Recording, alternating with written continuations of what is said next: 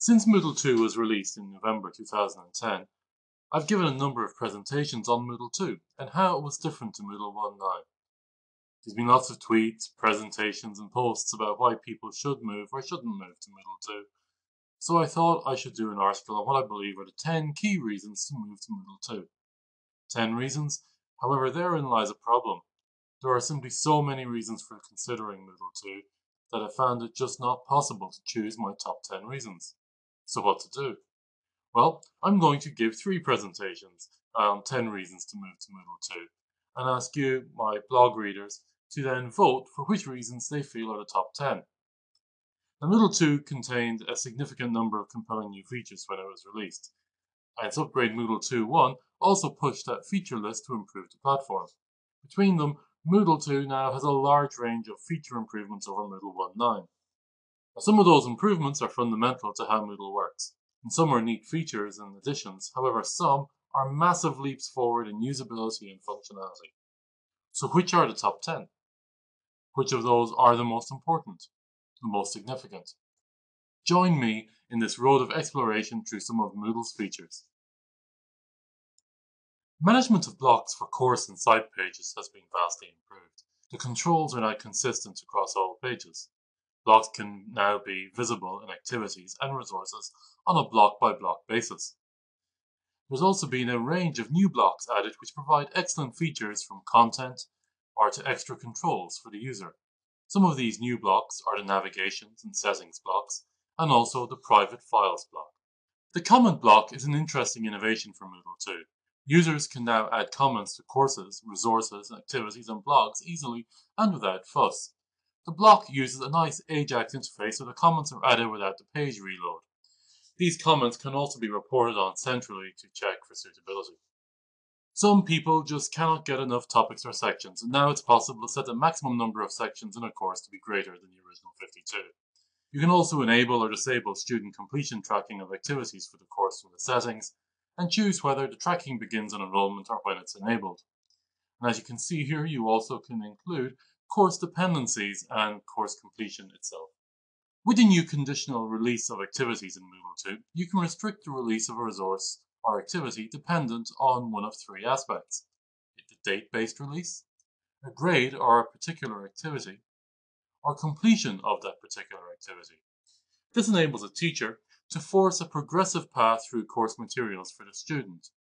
However, another interesting use is providing remedial material for someone who hasn't quite performed in a quiz or an assignment.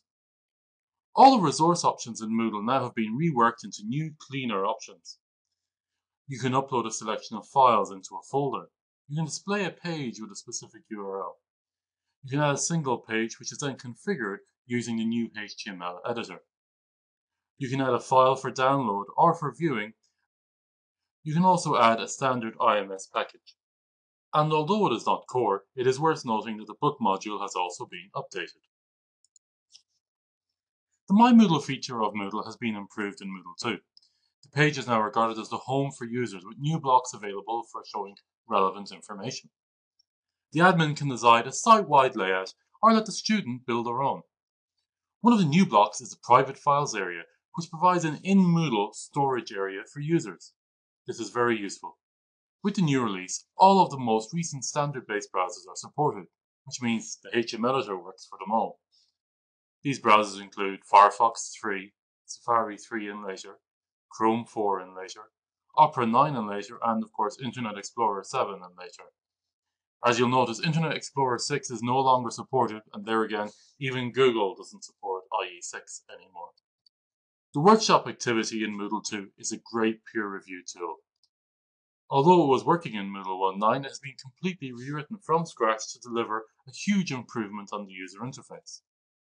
The workshop provides a phased activity where the teacher sets up the task and assigns criteria and optionally an example submission. Then the student submits their work. The student then assesses other work once they are assigned by the teacher. Then the teacher reviews the grades. The wiki in Moodle 2 has also been rewritten from scratch. It now supports multiple wiki syntaxes, including the wiki style and Creole. You can easily check and manage the history of the pages. You can view a map of all the pages and identify any pages which have been unlinked, and users can also comment on the pages. The question engine in Moodle has been rewritten to make it more flexible and more robust. The user interface for the quiz has been majorly improved for the students, providing a good summary of the answered and unanswered questions before finally submitting. The user is able to navigate between the questions more easily using a persistent list of questions, and the settings are clearer and the interface is better for building the questions. So that was it. 10 reasons to move to Moodle 2. This presentation is the first in a sequence of 3 presentations, so be sure to check out the other 2. Also, feel free to check out my blog on somerandomthoughts.com for more information, or follow me on Twitter, SideShare, or LinkedIn. Thank you.